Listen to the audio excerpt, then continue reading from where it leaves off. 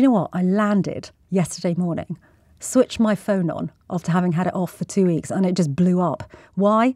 Because the Deputy Prime Minister and Justice Secretary, Dominic Raab, has resigned after 2 bullying allegations out of 8 made against him were upheld by an independent investigation. Mr. Raab's resignation letter, if you had the misfortune of having to read it, amounted to, in my opinion, little more than a bunch of words dripping with contempt for his victims, dripping with contempt for the independent process by which he was found guilty, and dripping with contempt for the person who conducted that inquiry, the barrister Adam Tolley KC. What Mr. Raab wants the media to do today and last night is to debate whether or not his actions amounted to bullying. Let me be clear. I'm back in the chair, baby. Me and my team are not playing that game. Dominic Raab's actions were that of a bully.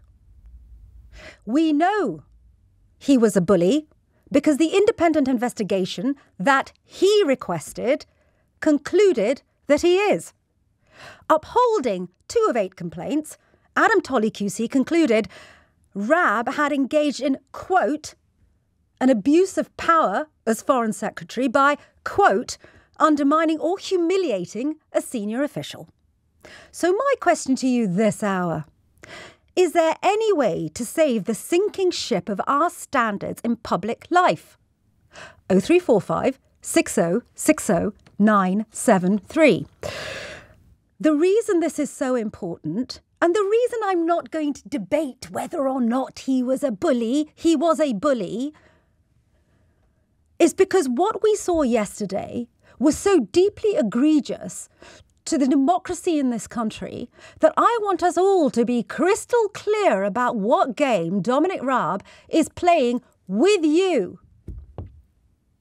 What we are seeing through Dominic Raab's actions is a strategic, deliberate attempt to undermine the people, the processes and the rules by which standards in public life have been established and, until relatively recently, upheld in Britain. I'm going to explain exactly how Raab has gone about it, because it's worth taking some time to understand why and how the Deputy Prime Minister of this country is playing us. After the former Deputy PM released his resignation letter, he spent the rest of yesterday using the Trumpian strategy of deny, divert, attack, and finally casting himself as the victim. A victim of bullying civil servants. He implied that if he had been bullying, which of course he wasn't, he was doing it on your behalf. You heard me right, folks. Your behalf. Let me tell you something. If we let this go on, if we don't analyse it, and we don't think carefully about how we're being manipulated, it will happen time and time and time again. So today, I'm going to hand you the tools to ensure that as Raab continues this campaign, when the next one who resigns does it, and the one after that, you're able to just call it out. Dominic Raab did an interview on the BBC last night. First, he denied that he'd bullied anyone. Almost all of the complaints against me were dismissed. And what this doesn't give you, it's a handful of very senior officials. None of the junior complaints were upheld. And I got on and dealt with hundreds of civil servants, thousands of other people in prison service and the court service. So, stage 1, you heard it, deny. He then moved on to stage 2 of the Trumpian playbook, divert. Divert attention away from his egregious behaviour and then go on the attack.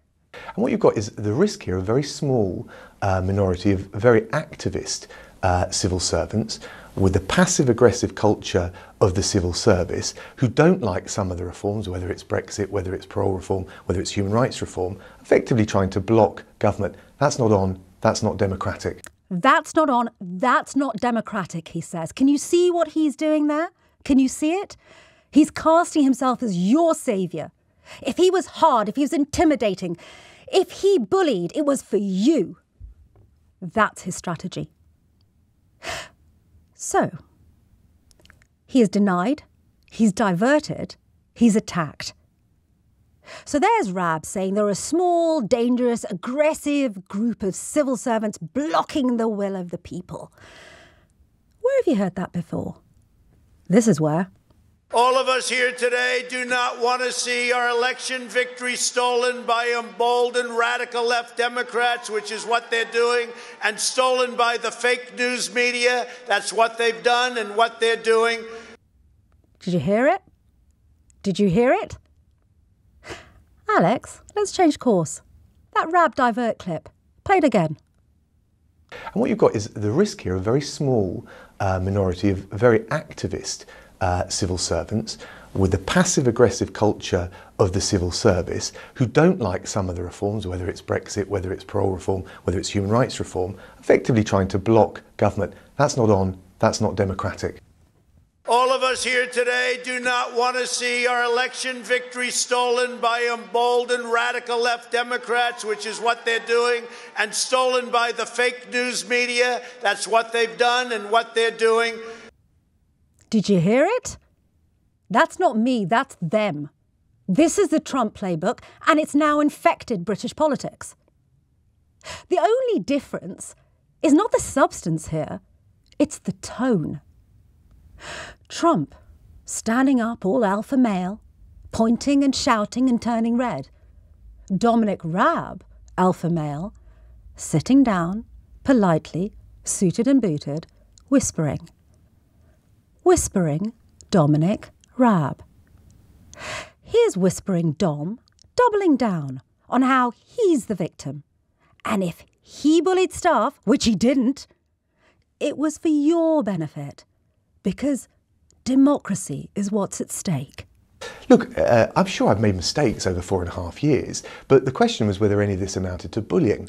And I strongly believe if the threshold for bullying is so lowered that picking people up on bad work, straightening out a negotiation where a breach of a cabinet set mandate has been taken place, changing teams so we get the very best out of negotiations, so we deliver on victims' parole, human rights reform. If we can't do those things, then ultimately it will be the public that pay the price. You're right, whispering Dom. The public are paying the price. And I'll tell you how we are paying it. We are paying it by just tacitly, silently, without us being fully conscious of it, sleepwalking our way into a place here in the UK where Trumpian-style politics becomes the norm. But we don't do it like the Americans. We don't do it shiny and shouty with flags. We don't do it by storming the Capitol or getting people to march down Whitehall. No, our politicians do it with shiny shoes and a sharp suit, sitting there on BBC News, not properly challenged, whispering the message. I didn't do it. It wasn't me. And if I did, it was their fault. It was the process. It was the rules. It was them. They made me do it. They made me. They made me intimidate. They made me double down on them, make them feel as though they can't do their jobs. They made me do it. That's what he's doing. Don't be in any doubt. This programme on LBC is not falling for it. We're not going to debate for the next hour whether or not he was or wasn't a bully. Dominic Raab has been found to have been a bully on 2 occasions. That's too many. He's fallen on the sword that he said he would fall on. And I'm not going to sit here and debate whether or not that was right. He did it. Own it. What I am going to talk to you about is how much damage this is doing. Because we need to wake up and smell the coffee, folks. We've got to stop it, and we've got to stop it now. So my question to you is, how do we stop the sinking ship of standards in public life? How do we plug those goddamn holes that have now opened up? Because this is a sinking ship here. And I tell you what, being away for 2 weeks, landing, switching on my phone and seeing this, it absolutely, I'm aghast.